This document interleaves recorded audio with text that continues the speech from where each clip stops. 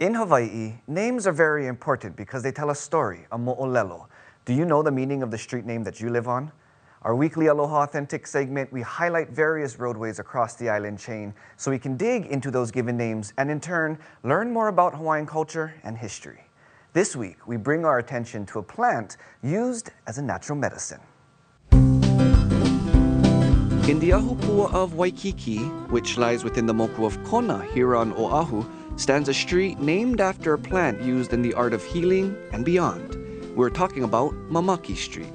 Māmaki is an endemic plant to Hawaii that grows either as a shrub or a small tree, and all of its parts serve a purpose. Today, Māmaki is one of the only Native Hawaiian plants used in herbal tea preparation.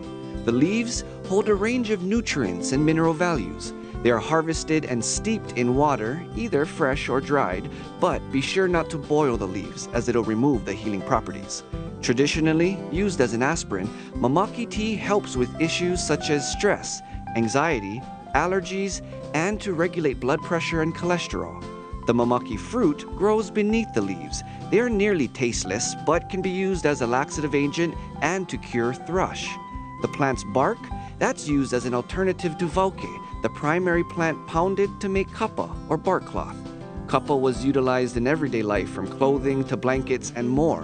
And with the roots of the Māmaki plant, they are used for natural dye. Did you know? Now you do.